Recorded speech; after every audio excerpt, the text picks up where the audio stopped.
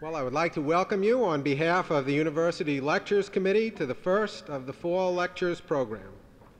We are extremely fortunate to have as our first speaker Dr. Carl Sagan, Professor of Astronomy and Director of the Laboratory for Planetary Studies at Cornell University. Dr. Sagan is widely known for his research on planetary atmospheres and surfaces, exploration of the planets by space vehicles, and the possibility and detection of extraterrestrial life. Dr. Sagan has published many scientific papers and authored several books in these areas. In its July 15th issue, Time magazine named Dr. Sagan one of 200 rising American leaders. The subject of tonight's lecture, Life Beyond the Earth, is one which never fails to generate a spark in the minds of us that are involved in astronomical research.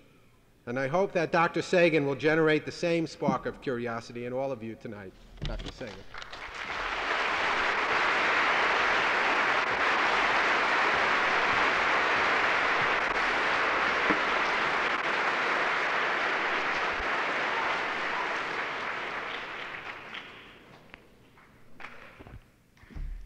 They've set a little intelligence test for me up here, which I am slowly failing. Thank you, Professor Grossman. I'm very pleased to be here in this, I think it's the most beautiful auditorium I've seen in any college, university campus.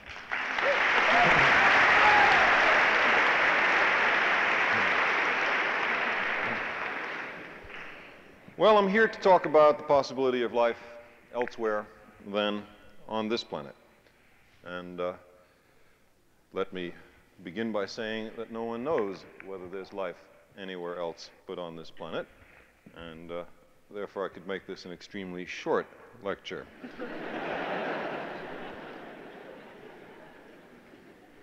But there are some hints here and there, and the subject is one of great and historical interest to human beings. And perhaps most interesting, we now have the tools to answer this question. For the first time in human history, we have at our command instruments which are able to really find out if there's life somewhere else. Up until this point in the history of the world, you could speculate on the subject, you could wonder, you could look up in the sky and ask yourself if there's anybody up there, but there was nothing you could do to find out. But right now, we are in the throes of developing large radio telescopes which have the capability to listen to possible signals being sent our way, and we have the capability to send spacecraft to other planets to see if there's anybody walking, crawling, flying, or growing on the nearby worlds. We've never before had that capability. What I'd like to do in this lecture is first to set a kind of cosmic perspective on where we are, then to run through some of the factors involved in trying to assess whether there's life somewhere else, and in the course of that say something about some of the more interesting other objects in this solar system, and then towards the end talk in maybe a little detail about the possibility of interstellar communication. Well, let me begin by asking you to free your mind of all prejudice on the question of, is there life on Earth? Now, I know you may have some prior opinions on this subject, but imagine yourself an inhabitant of, say, the planet Mars. Suppose you don't look anything like the inhabitants of the planet Earth. Let's say you're a 14-foot diameter purple ellipsoid that floats 2 meters above the ground. You have 20 tentacles, okay? And imagine there's a vast audience of 2,740 such ellipsoids. Then there's another purple ellipsoid up here on the platform. And we're speculating on whether the morning star which is what the Earth would be from our point of view, us Martians, is inhabited. And the lecture probably would talk about what a hostile environment filled with the poison gas oxygen and much too warm and so on. But we wouldn't be sure about such a priori judgments. We would want to actually look close up at this nearby planet. So if I can now have the first slide.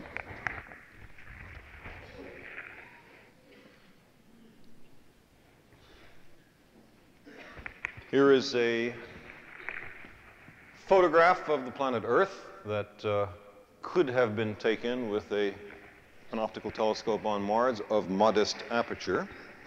And you will make out bright and dark areas on the planet. This can be focused a little bit better. Okay, that's good, I guess. So this brown thing here I'd call a bright area, and this dark blue thing I'd call a dark area, and there's this fuzzy white stuff, and we'd have to figure out what all that was. And as we'd watch, we'd see the bright areas rotating under our field of view, and they'd appear over one limb or edge and disappear over the other, and we'd determine the period of rotation. We'd see the white stuff forming and dissipating, and we'd say, oh, those must be clouds of some composition. We're not sure exactly what. We would determine the length of the day, the obliquity of the axis of rotation. By spectroscopy, we would determine all sorts of properties of the structure and composition of the planetary atmosphere. We would discover this poison gas oxygen. But surely, in a picture of this sort, we would not discover any sign of life. The next slide shows us what happens when we send little unmanned, I think that's probably not the right word, spacecraft to the planet Earth. We could get a resolution, an ability to discriminate fine detail in this picture of some tens of kilometers. And since the Earth is half cloud covered, we would see a lot of beautiful cloud patterns. The meteorologists among us would be delighted, but certainly anything about the habitability of the Earth would not clearly be answered at this resolution. Well, this resolution is already much better than the best ground-based observations of Mars. Okay, so already in looking at the Earth, we're doing better than the whole history of ground-based astronomy has done in looking at Mars. The next slide is mostly just because it's pretty. There's this thing in the foreground which you must ignore. But behind it, you see this is pretty good resolution. Could be focused a little better. But the basic point is that here, while the cloud cover is quite spotty, still not even surface detail, much less life, is visible. Next slide shows us a photograph of a region of the planet Earth which may be familiar to some of you. This large X over here is not on the planet Earth. That was on the Vidicon. That was on the Vidicon faceplate of the television camera that took this picture. Captain Kidd's treasure is not buried there. Now, this is a photograph of the planet Earth at about 1 kilometer resolution, an ability to see fine detail about 0.6 of a mile across. Now, if you spend a lot of time looking at this picture, you will find no sign of life, intelligent or otherwise, in, say, this general region.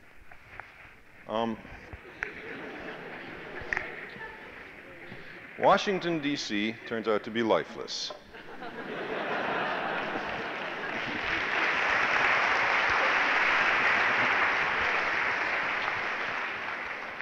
Likewise, New York City, you can see Long Island jutting out there. Likewise, Boston, you can make out Cape Cod. And in fact, we have examined thousands of photographs of the planet Earth at this resolution, and we find no sign of life anywhere. No, not London, Paris, Moscow, Peking, Sydney, Tokyo. None of those places. Why is that? It is because the reworking of the surface of the Earth by mankind, while very impressive to us who are little guys, is not yet on a large enough scale to make major changes visible at kilometer resolution. When we improve our resolution, however, to about 100 meters, an interesting thing happens. Next slide.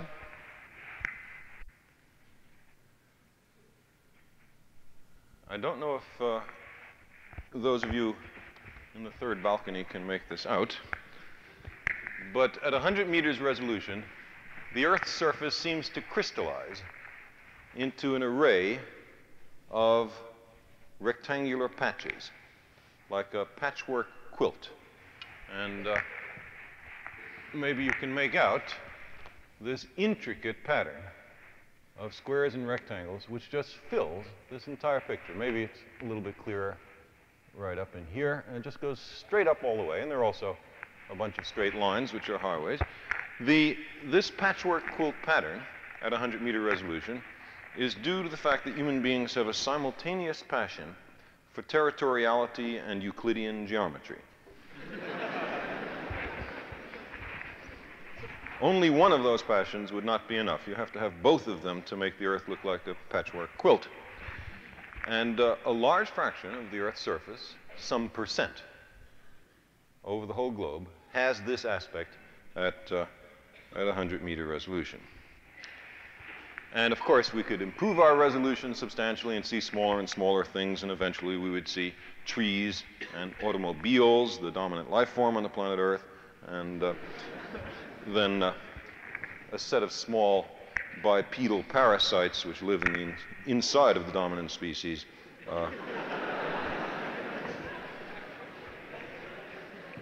Which would be us. If you've ever flown over the United States at 2,000 feet, it's very hard to see people and very easy to see automobiles. And it's clear that all the cities and the countryside has been constructed for the benefit of the automobiles. And it's a very ready conclusion that they're the dominant life form, and there's some economic truth to that, I believe.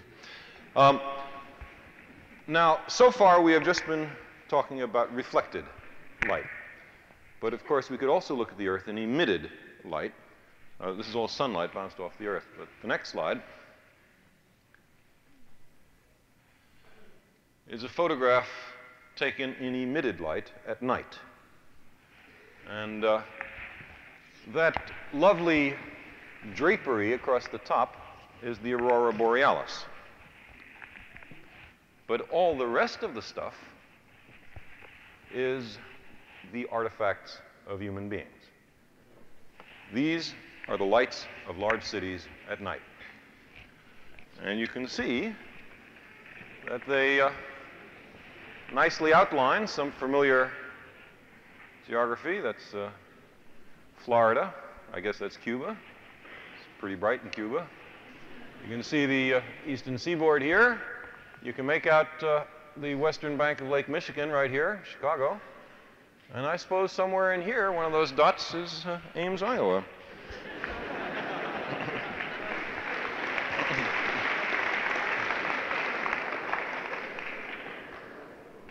Who would guess what's going on in Ames, Iowa from looking at this picture?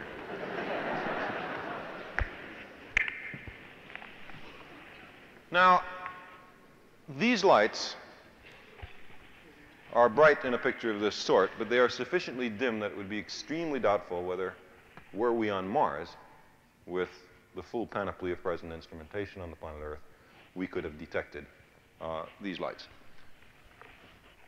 In any case, the point I'm trying to stress is that it is not trivial to detect even what we laughingly describe as an intelligent form of life on a planet.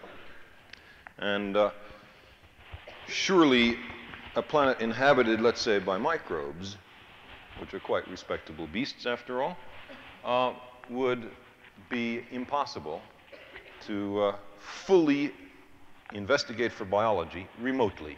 You have to go down there. And the critical point about the resolution gradually improving and then suddenly the presence of life crystallizing out at you means that a planet may show no sign of indigenous biology until you've reached a certain degree of sophistication in your pursuit of that planet. Now, I would like to do a similar kind of exercise in perspective, but on a somewhat larger scale. Can I have the overhead lights on for a moment, please?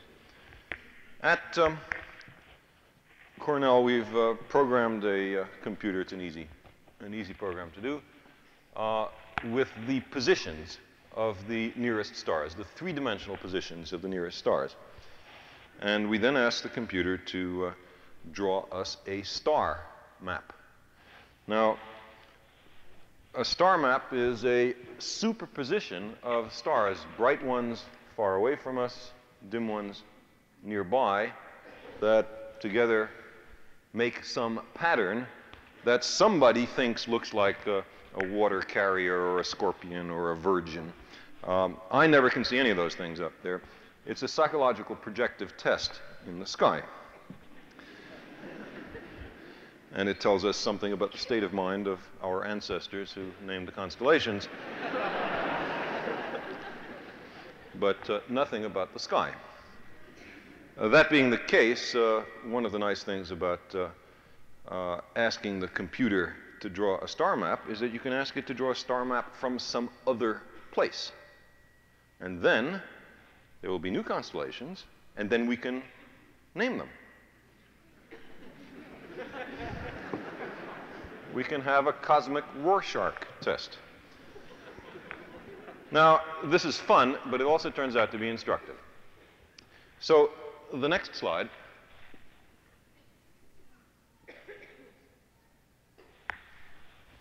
is a map drawn by the computer of the north circumpolar constellations as seen from the vicinity of the sun. I think, yeah, good. So this guy, of course, is the North Star. And this thing that looks like a dipper is the Big Dipper. And I'm rapidly running out of constellations I personally recognize.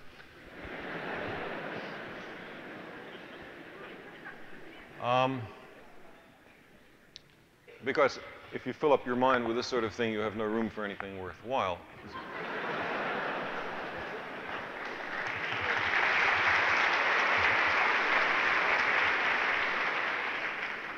But I ask you to take a look at the bunch of stars directly above my pointer, up there.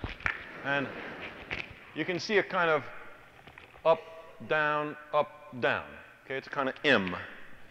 To one of our ancestors, this looked like a lady sitting in a chair upside down, named Cassiopeia. Okay, so if you can kind of bear in mind that random pattern of stars, there's a brightness or magnitude scale to the right. I will now show you the same region of the heavens as seen not from the vantage point of the sun, but from the vantage point of the nearest star to the sun, which is actually a triple star system called Alpha Centauri. Next slide, please.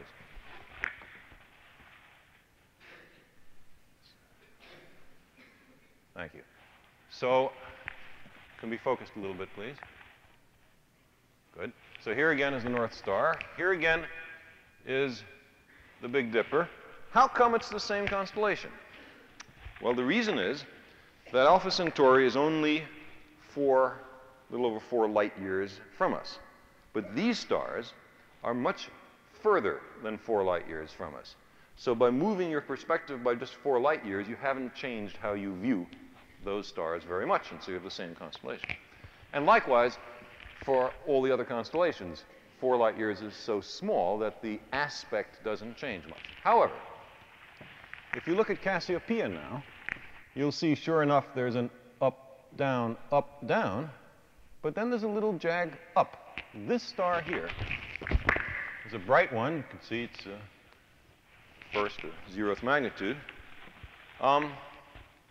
it wasn't in the sky from here.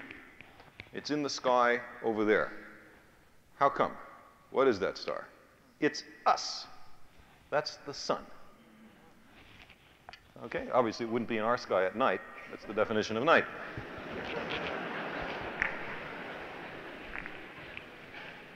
But those guys have a different sun, 3 different suns.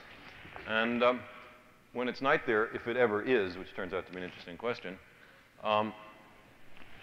there is this bright star which is visible. Now, you'll notice that there are other stars equally bright in the sky of Alpha Centauri. It is not obvious from looking at this star map or glancing up at the sky if you happen to live on a planet of Alpha Centauri that there are planets going around the sun, or that one of those planets is inhabited by beings who speculate on astronomical and other questions. You could not tell from the vantage point of the nearest star.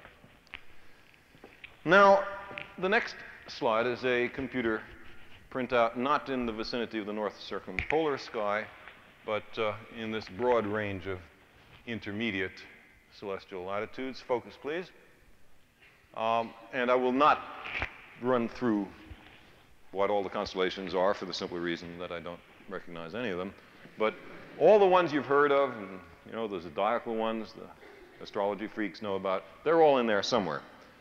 Now, I will not ask you to compare this with the next one because there's too many points to bear in mind, but we've asked the computer to show us this same region of stars from the vantage point of a star called Tau Cetus, which is 12 light years away.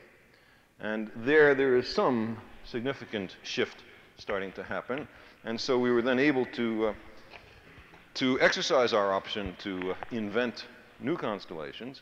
And I thought it'd be nice to have a constellation of the unicorn.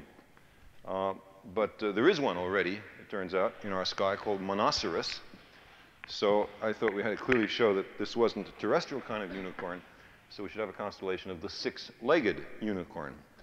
And I asked my wife, who's an artist, to draw one, and I thought she'd kind of do the leg arrangement that insects have, 2, 2, and 2. But instead, as the next slide shows, she did a very respectable 3 and 3, which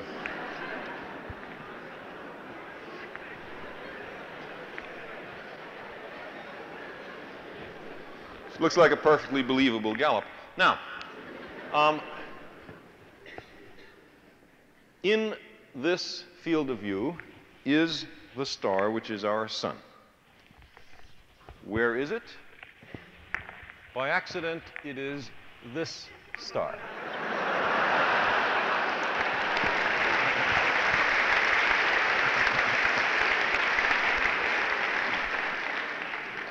Now, imagine a debate in the Cetian Academy of Sciences in which someone proposes that there is life going around the star which joins the unicorn's tail to the rest of him. I can imagine that there might be some skepticism about such a hypothesis. Well, you see, we have gone only 12 light years, and already the sun is very dim. Were we to go a few dozen light years, the sun would be fainter than 5th magnitude. It would be a star that would be invisible to the unaided human eye, only a few dozen light years away. But our Milky Way galaxy is some 100,000 light years across. So you can see there is only a tiny volume of the Milky Way galaxy in which you could see the sun. And beyond that, it simply fades and is lost in an array of 250 billion stars. The next slide, please, shows a typical region of the Milky Way galaxy. Every one of those little dots is a star. There's only, of course, a tiny, tiny fraction of the number of stars in the Milky Way galaxy. There are many places in the Milky Way galaxy. If we require an improbable event for the origin of life, for example, it may nevertheless be that there are so many places that even improbable events are going to happen. I will argue in a little bit that the origin of life is by no means an improbable event. Well, now to complete the perspective, if we can go to the next slide, there are no photographs of the Milky Way galaxy, because to have a photograph of it, you would have to leave it, and we don't know how to do that quite yet. But this is a photograph of the nearest spiral galaxy to our own, called M31. It's in the constellation Andromeda. All of these stars are in our galaxy, through which we are looking to see this other galaxy. This other galaxy is this guy, and you can't in this picture make out any individual stars from this galaxy, but you can see it as very bright. It is a collection of 250 about billion stars, more densely concentrated to the center than to the periphery. If this were our galaxy, where would the sun be? The sun would be out about here in the galactic boondocks, where the action isn't.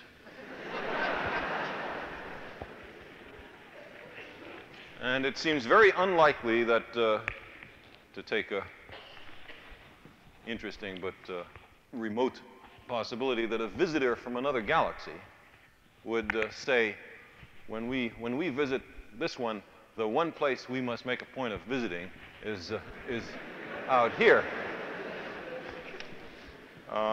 It seems more likely that just looking at this and not knowing any astronomy, you'd want to go in there, and in fact, it turns out that it's far and away the most interesting place.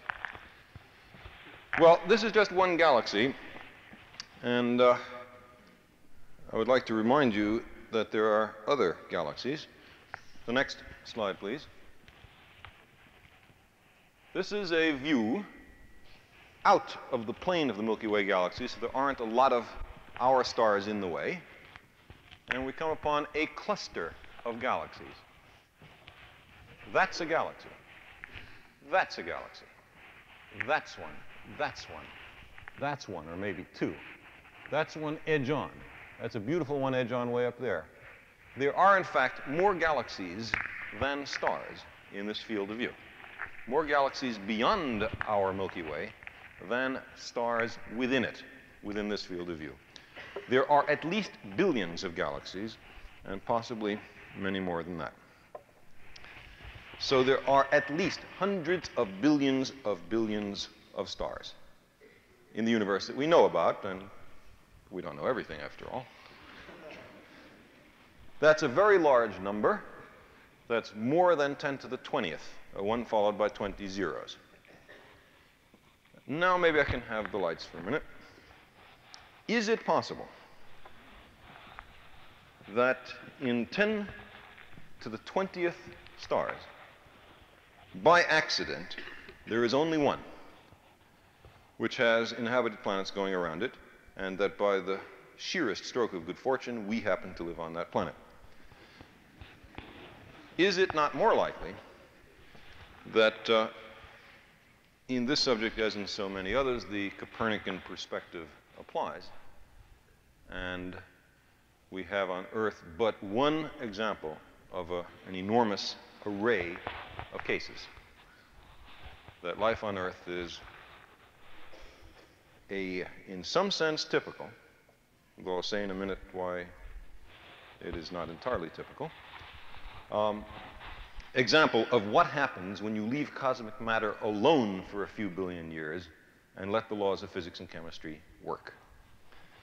Now, what I'd like to do in this second segment of the talk is to ask the question, how many technical civilizations are there likely to be in the Milky Way galaxy? Now, no one can answer this question reliably, at least no one I know. But the act of trying to assess this question turns out to open up a wide range of interesting questions. So what I'm going to do is to go through the factors that you have to worry about to answer that question. So first of all, you have to worry about the rate of star formation, because if there's an awful lot of stars, if they're made easily, then there are many possible locales for life, and if otherwise, not. Well, as we've already indicated, there are enormous numbers of stars, hundreds of billions in our own galaxy. The galaxy itself is about 10 billion years old, so something like 10 stars are born every year in the Milky Way galaxy. By the way, as compared to 200,000 human beings born every year. So if everything goes on at the present rate, there will soon be more human beings than stars, but there will obviously be other rate-limiting factors that will come into play before that happens. The next question is, are there a lot of planets? I will be chauvinistic enough to restrict this discussion only to life that lives on planets and not life that lives in the centers of stars, for example, which I have difficulty imagining, for example, because there are no molecules in the centers of stars. Well, there are various approaches to this question. As I've indicated, you cannot just look up in the sky at a given star and say, well, do I see any planets going around it? Planets are intrinsically dim. Their reflected light is swamped out by the light of the star, and you have no hope of doing it that way. There is a way of doing it by so-called gravitational perturbation techniques, in which a dark companion, which you cannot see, nevertheless produces a wiggle in the motion of the parent star, which you can see.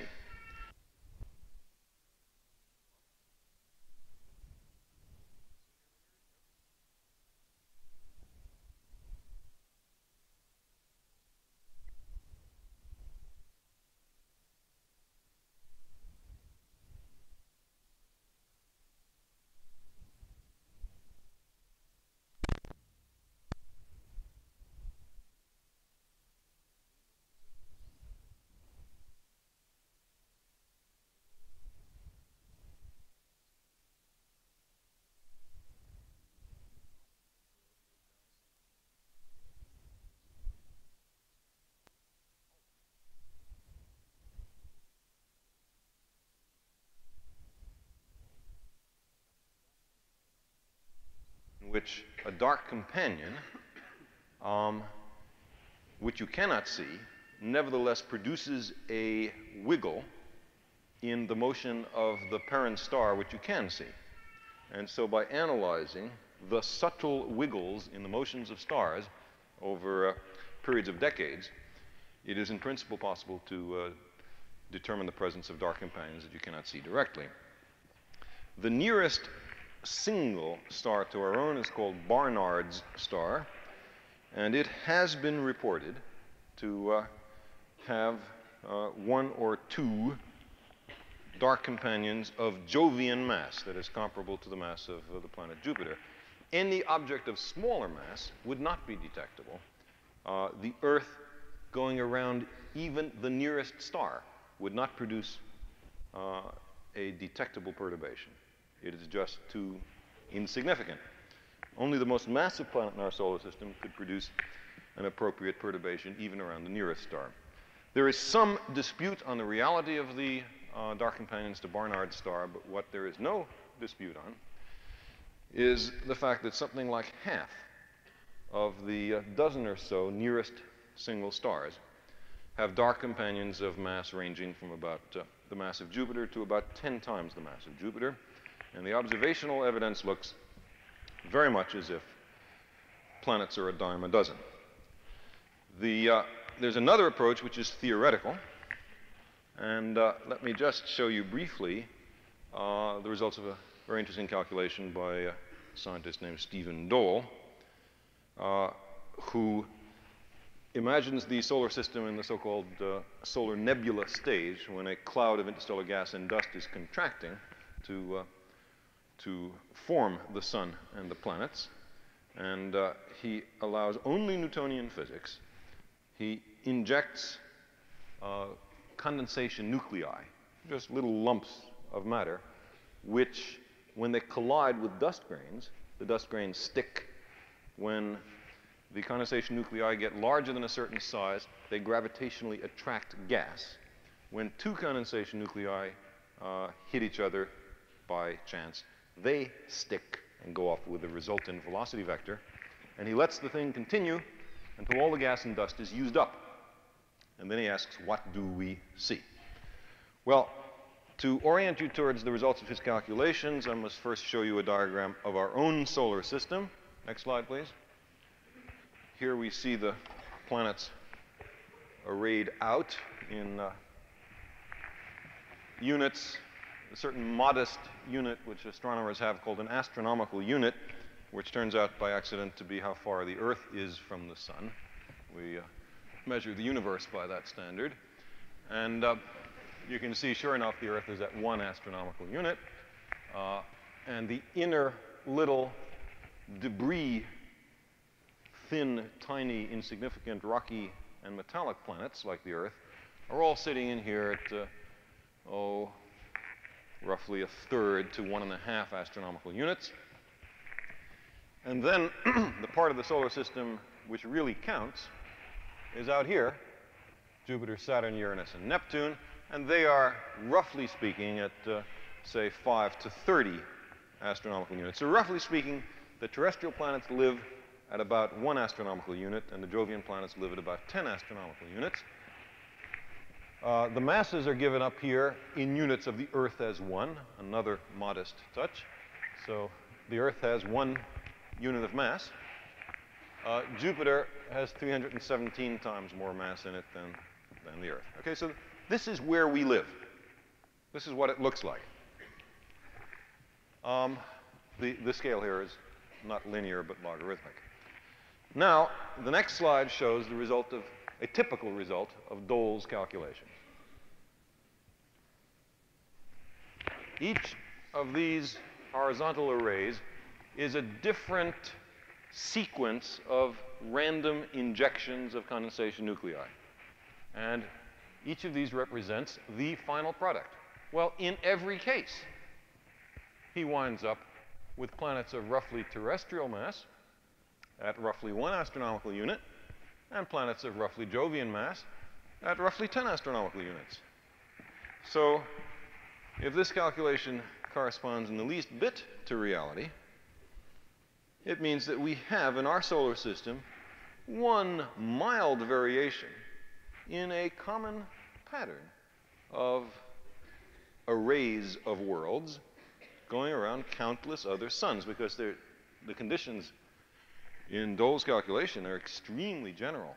Nothing special about our solar system in the calculation, and yet you wind up with something recognizably like our solar system. Just for fun, since somebody sent me this slide, the next slide shows a hypothetical, very hypothetical as you can see. But no one's taking in much of a risk with this picture. There we go.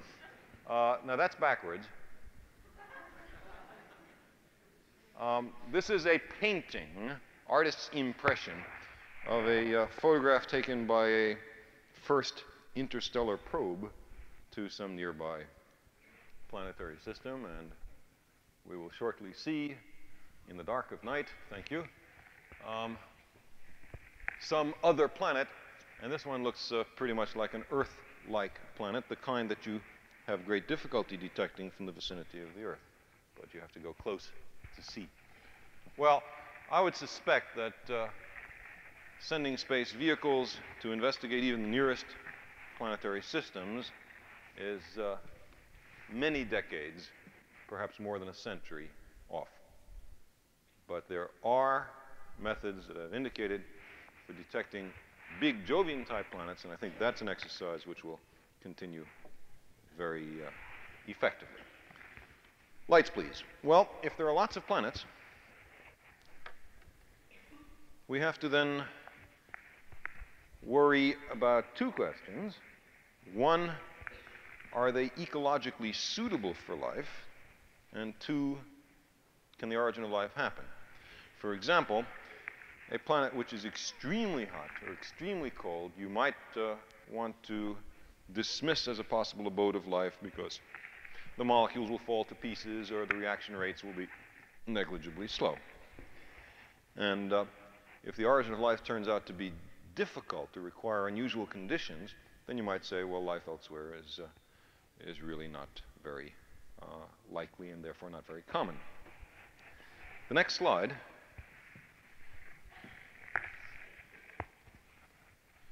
is one approach to the question of the origin of life. It is namely to look at the fossil record and examine the antiquity of life on Earth.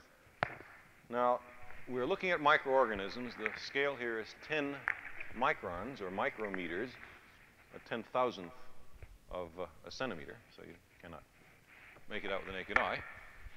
And here is only 45 million years ago, so this is very recent, and there are organisms of this sort all over the Earth. In fact, this room has many more of them in it than it does have human beings. These guys are called bacteria and blue-green algae. Now, what's interesting is that there are bacteria and blue-green algae running back in this slide to 3.1 billion years ago, well before the Cambrian-Precambrian boundary. And more recent work since this slide was prepared shows such microfossils back to about 3.5 billion years ago. Now, a bacterium, or a blue-green alga, is a very sophisticated little beast. It's not just a bag of enzymes. It's beautifully architectured and could not possibly be the first organism. It requires a long period of biological evolution for it to arise. But we don't have very much time, because the Earth is only 4.6 billion years old.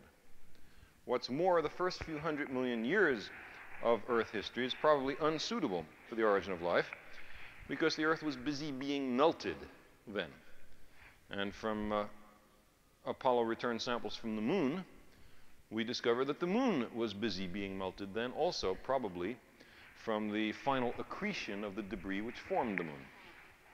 And that set of melting events ended about 4 billion years ago.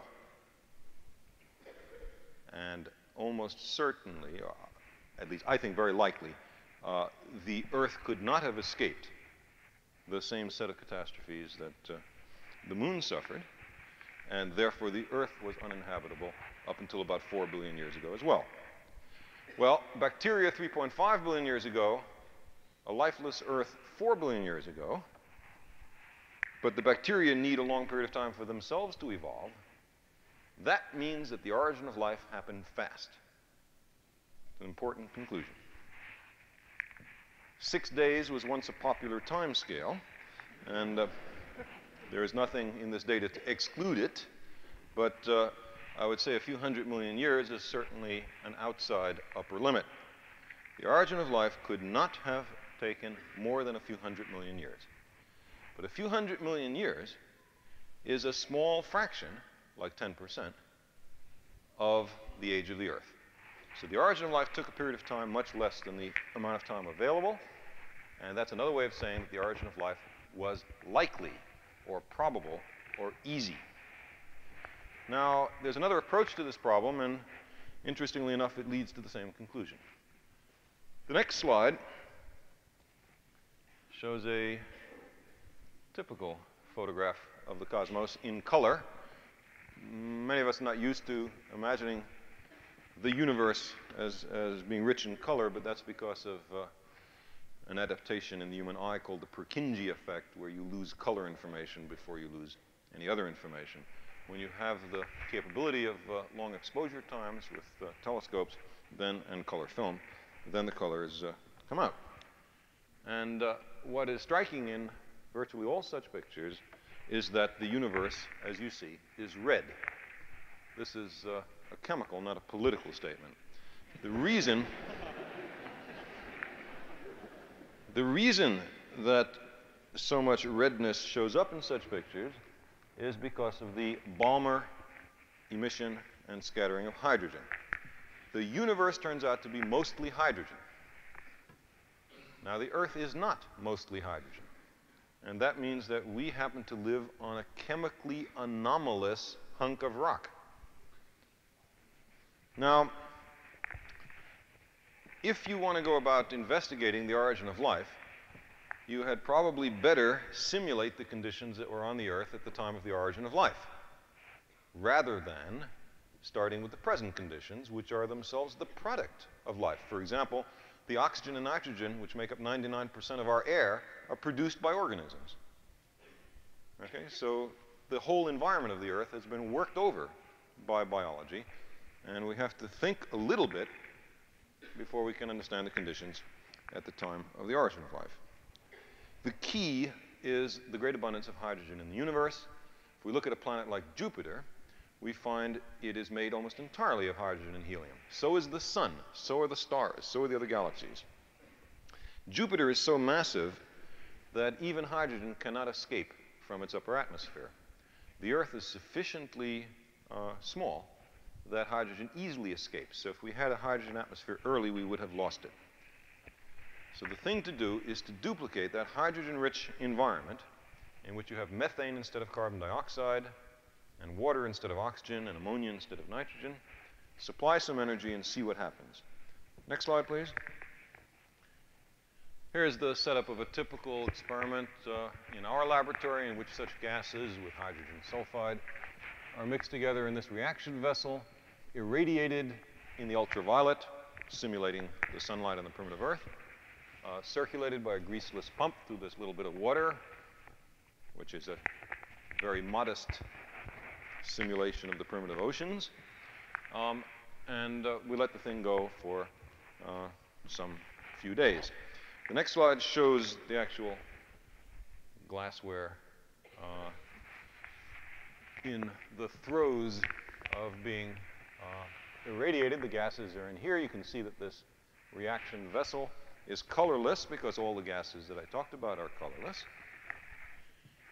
And after a few days, the reaction vessel visibly changes its color. The next slide shows the end of the experiment. You can see the reaction vessel filled with this brownish polymer. The necktie is for color comparison purposes only. Now, what is it that has been made? In such experiments, we find made with very high yield, that is very high efficiency, amino acids, the building blocks of proteins, and nucleosides, the building blocks of the nucleic acids. And the production rates are astonishing. I'll give you two examples. In one experiment we did in which we didn't use ultraviolet light, in which we passed a single shock wave, a pressure pulse, through a mixture of such gases, we found that 38% of the ammonia was converted to amino acids. And just once through. Amino acids is the preferred end product of that experiment.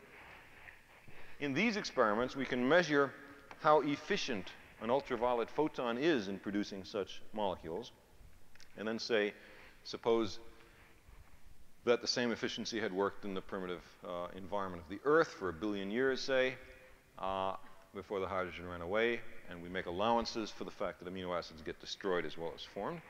And let's mix all the amino acids in the present oceans of the Earth. What do we have when we're done?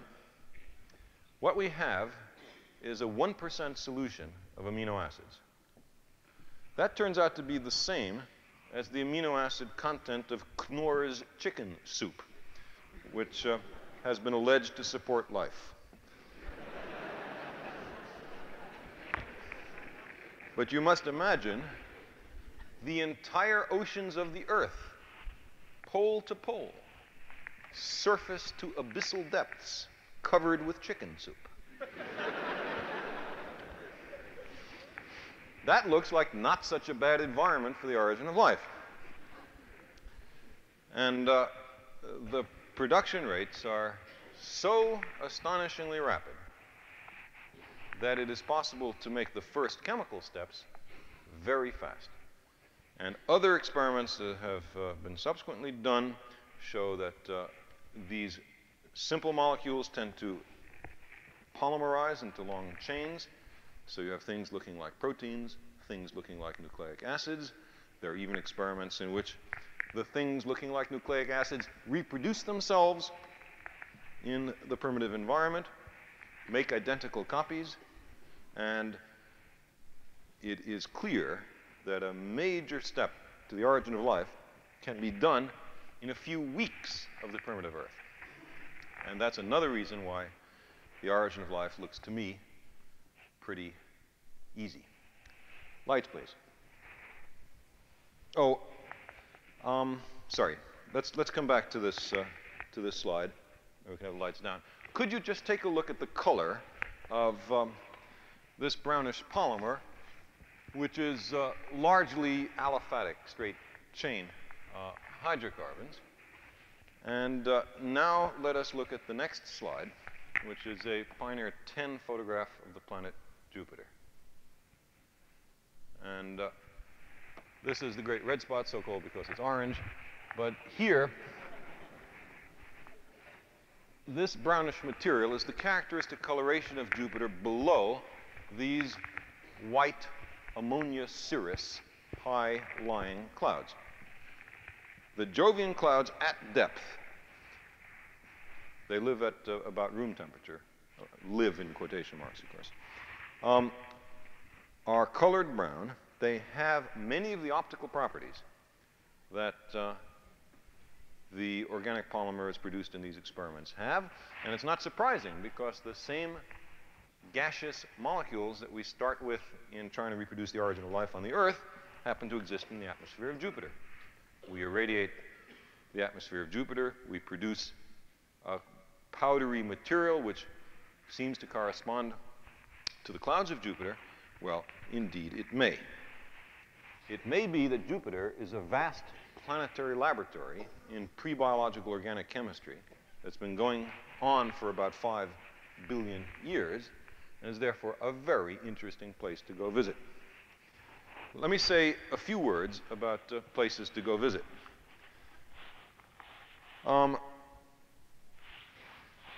Mars,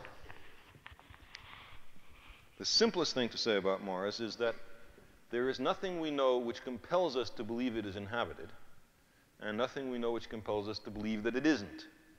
It's another way of saying we don't know much about Mars, at least as far as biology goes. And that's for the simple reason that I described at the beginning of this talk, that we haven't gone down to the surface of Mars and looked around. But we are about to.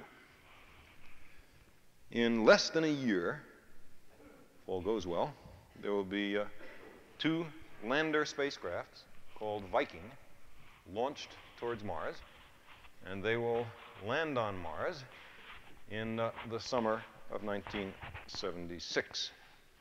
July 4th, 1976 is a possible and therefore an inevitable landing date.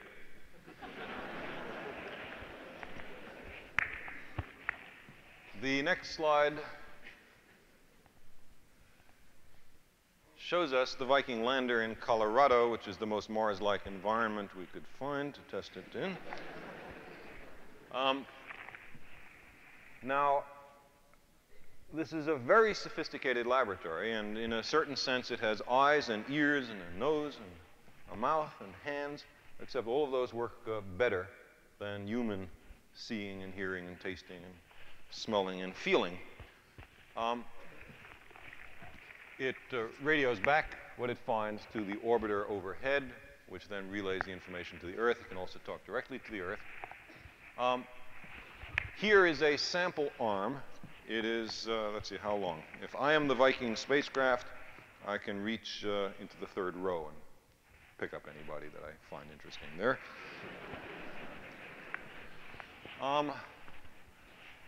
It scoops up some Martian surface material. There's a lot of Mars is a very deserty kind of place. Retrieves it back into the spacecraft where it goes through a set of hoppers, and the samples are then sent to an inorganic chemistry set and an organic chemistry set called the gas chromatograph mass spectrometer, and 3 microbiology experiments based upon different assumptions. And the idea is to find out what inorganic material the Martian soil is made out of, what organic material might be there. It could be stuff left over from the early stage of the history of Mars when organic matter was being made along the lines I just talked about, or it could be of biological origin. And then the microbiology experiments are to look directly for microbes. And then there are two facsimile cameras. You can see this one because it has the American flag on it. And there's the other. And they have optical properties almost identical to that of the human eye, except they can see in the infrared and do another bunch of fancy tricks. And that is also, in a certain sense, a life detection experiment. Because if somebody walks by, we'll see him.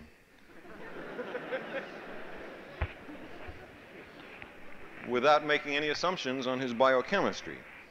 Whereas the microbial metabolism experiments all make certain assumptions on what the Martians are like, or want to eat, or happen to excrete, or something like that. Whereas this, if you see something funny, you got him. Well, no one knows what Viking will find. It may find a lifeless planet. It may find a planet teeming with life. It may find a set of results which are ambiguous, and we'll have to debate on what the significance is and go check it out at a later time. But the critical point is that for the first time in human history, we're doing something about this question instead of just sitting around and speculating. So it's only another couple of years, and we may, for the first time, know something about life on Mars.